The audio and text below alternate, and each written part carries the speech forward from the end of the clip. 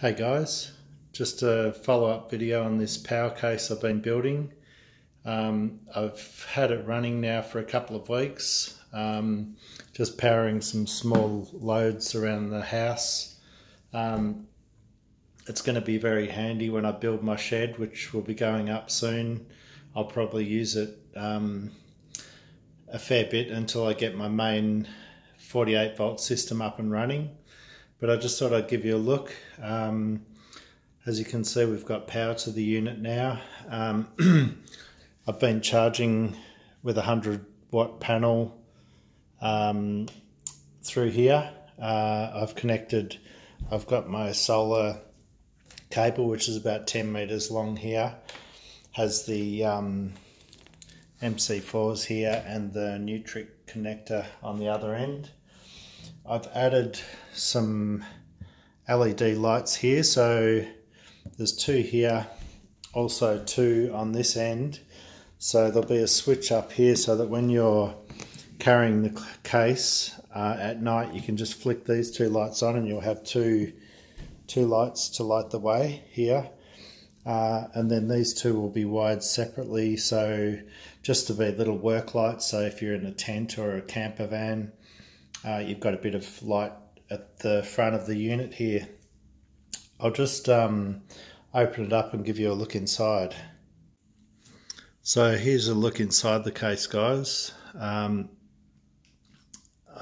done a little bit of tidying up with the wiring, but it's not 100% there yet.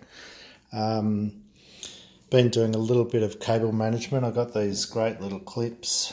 They're double-sided tape on one side, and you can actually open and close them, and they just stick onto the case, which is really handy. I have redone the main power cables and put in the daisy chain signal wires between the modules, and we have a fuse and a wire coming out each end, which will go to the other module. I'll show you that in another video. I've added a DC breaker here on the front. There's the battery mounted with the mount I showed you in the last video. That's worked really awesome. Got the shunt mounted in the back there, and the fuse box here, which was a really great way to go. Yeah, there we go. That's got all individual fuses. I've got 12, I can do 12 circuits out of this board.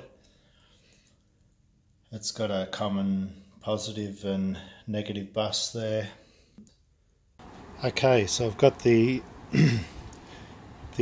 signal wires daisy chained through the modules here.